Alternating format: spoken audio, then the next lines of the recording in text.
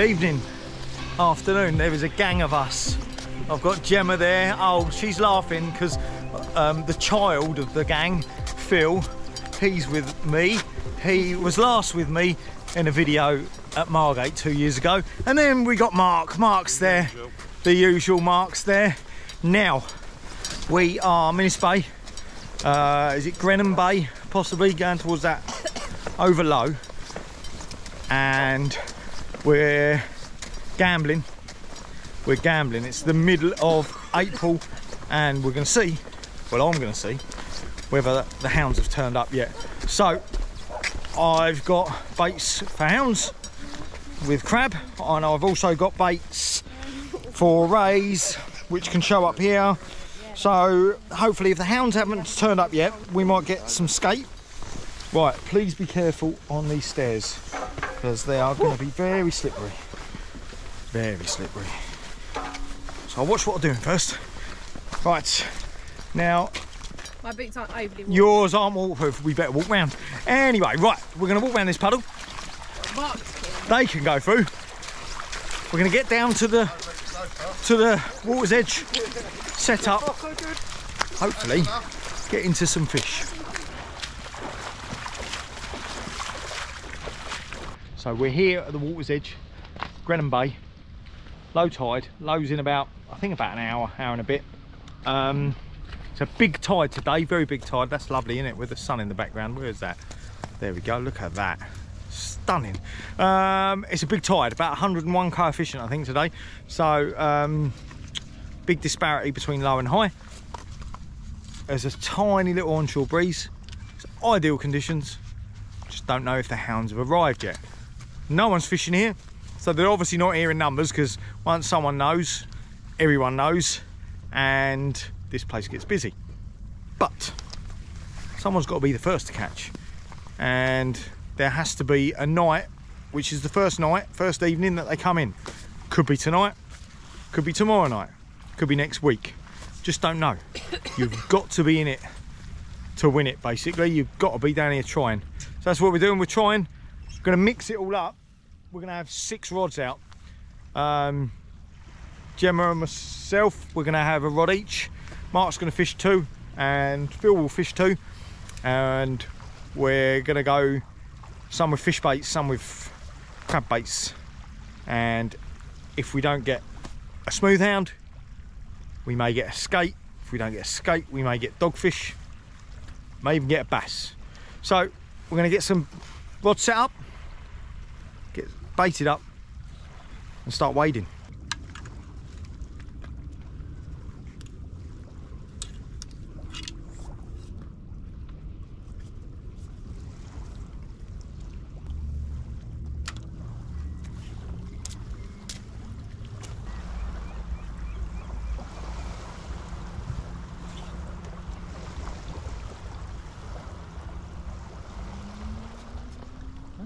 So Phil, yes, you've come over, haven't you, to pinch some bait, and you've got a wrap of worms and squid.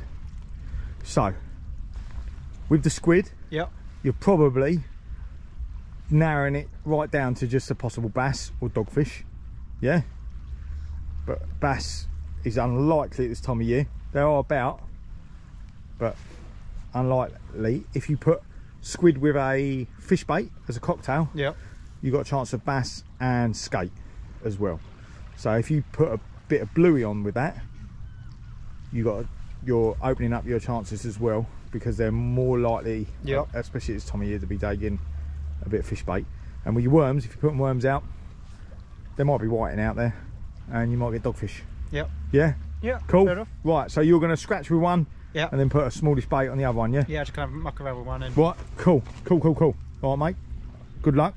So the 2 rods that I've set up are my Cinetic Cross Power Heavy. That's the one that I'm clipping this pulley rig.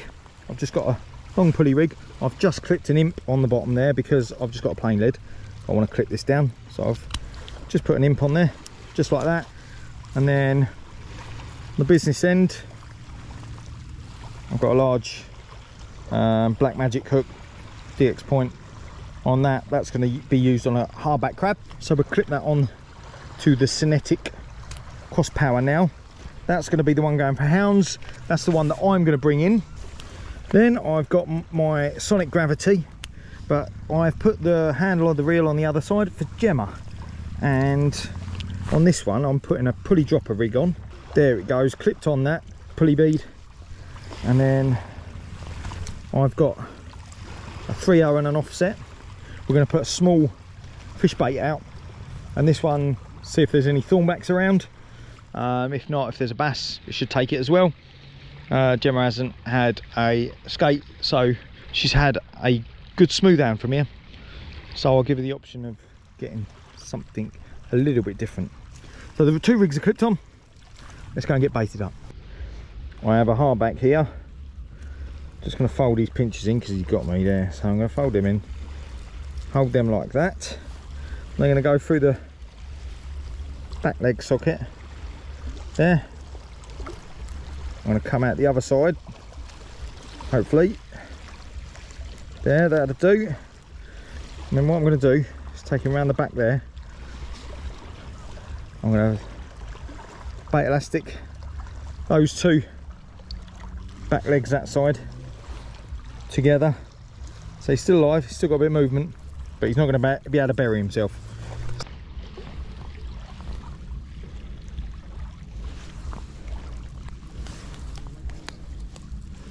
Right, there we go. Happy with that. I'm going to come round to the other side and just bait elastic that one to the shank, or to the curve of the hook there. Like so, that'll do. Happy with that on there. Hanging nicely, hooks in there, done. So we've got hardback ready on that rig, pulley rig, to go out. Now it doesn't really matter the distance we're going to be getting out. It doesn't matter whether we've got a pulley rig or a pulley dropper, because the angle of the line going out to the lead is going to be so shallow that most of the bait, even on a pulley rig, is going to be on the bottom. So I'm going to be targeting anything on the bottom or just above it with that pulley rig. Just helps me get out of any snags if that crab gets me into it. Before I bait the other one up, let's get this hardback out, see if any hounds have turned up.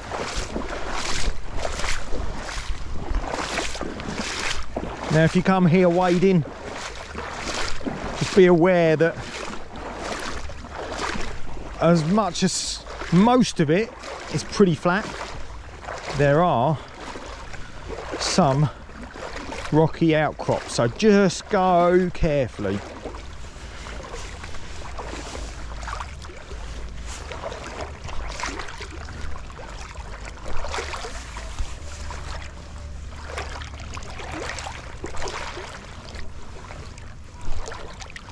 Oh, it's dropping there. There's a bit of depth here. Let's hope there's some fish in this.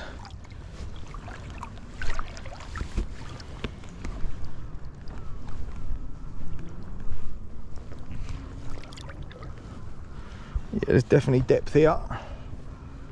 To my waist, over my waist actually.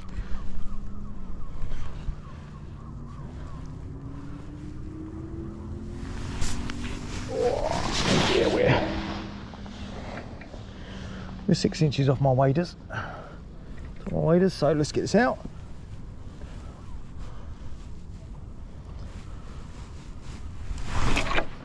Just flown out there, that's nice. That's in good water. Let's just hope there's some hounds about.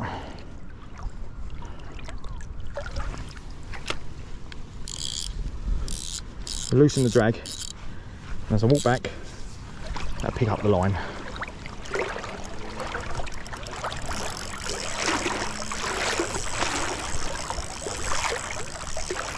Body's in the holder, just going to set its drag so that the hound does take it, can run off with it. But I don't want the tide to take it off. There's a bit of right to left out there. That should do.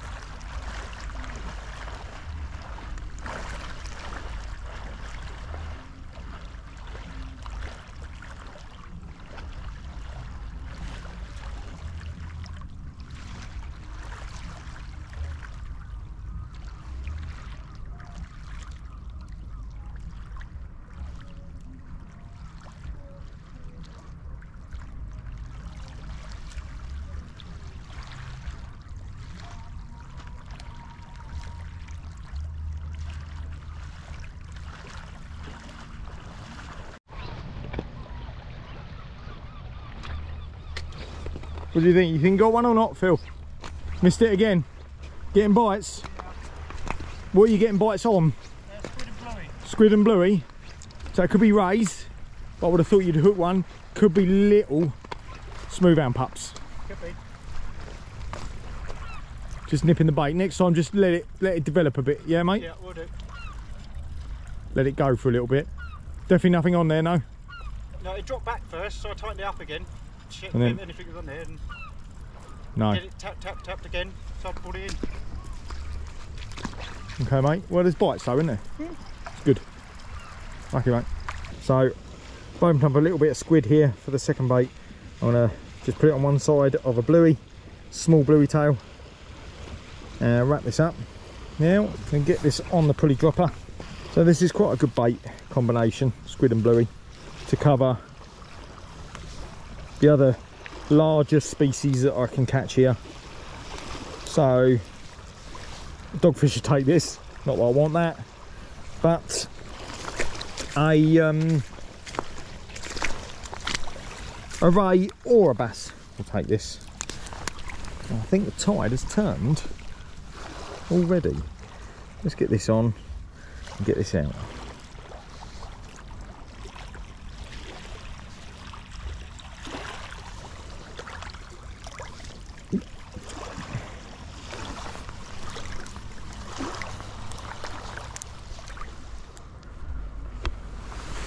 Wow, there we go. Let's get this out.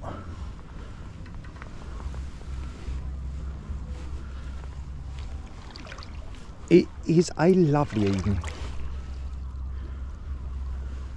Wow. Perfect.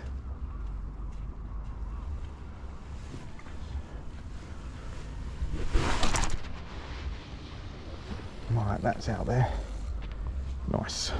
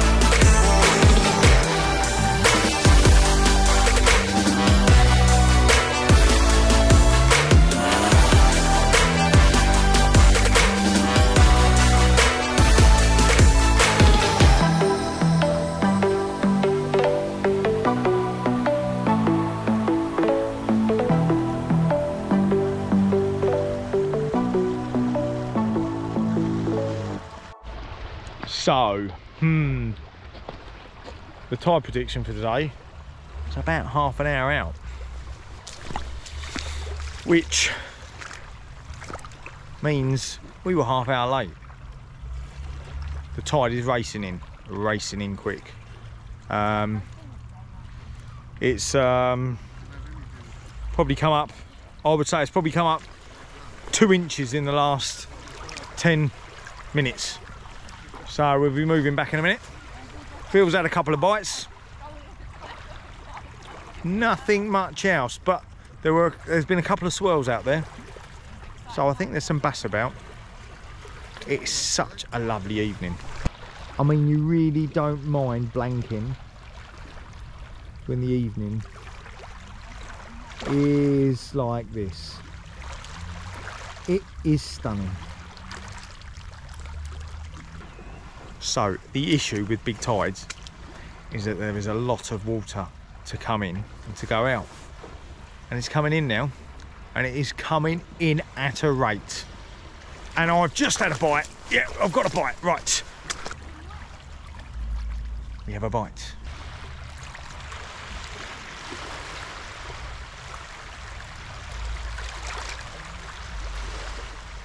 Come on.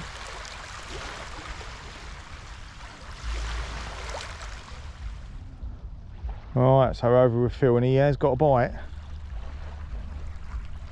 on this near side rod.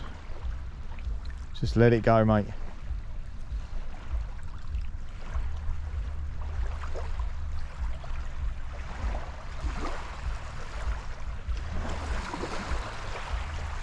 Oh yeah, go on. Have that. Strike on that. Got it? You must have that. Feels a little bit heavier than before. Yeah, you've got something there, mate, surely. I would have thought so. Yes. Phil has got a fish, I think.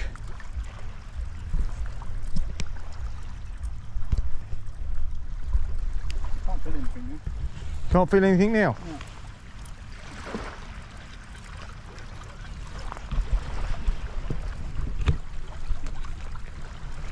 No. You've got to have got that. That was pulling right down on that.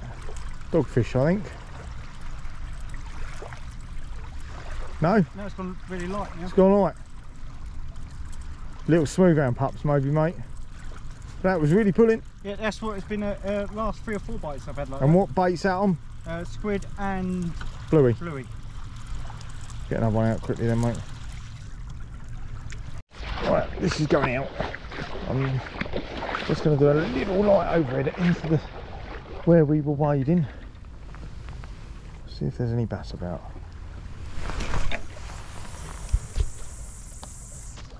Nice. This is ripping in.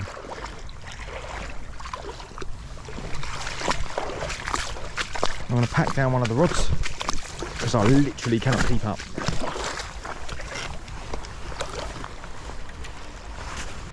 So I've just had to double check the tide out because this is, I mean, we're nearly through on the session. We've barely been here 2 hours. And it said we're at 8:46 now, and it said that low was 7:47. Now this has been pushing a bit longer than that, and it is really pushing. It is coming up so quick. We are moving 20 metres every 10 minutes. Incredible. Phil's missed a couple of decent bites. And me and Mark haven't had a thing. And that's fishing. And my recent sessions have been a lot like this. I'm going to race across here. I'm not racing because I don't know where I'm walking. I'm on rocks now. But Mark has saved the blank. Well done, mate.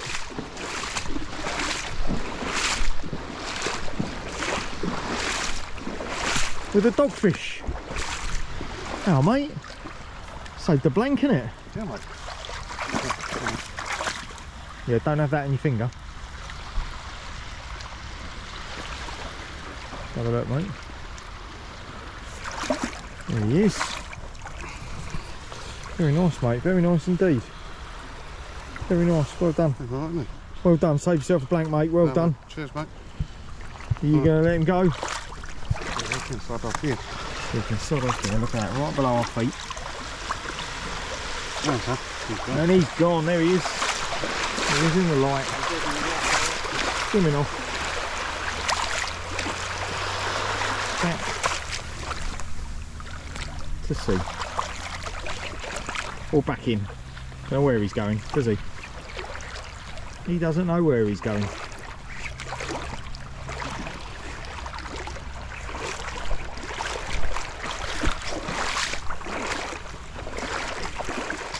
Right,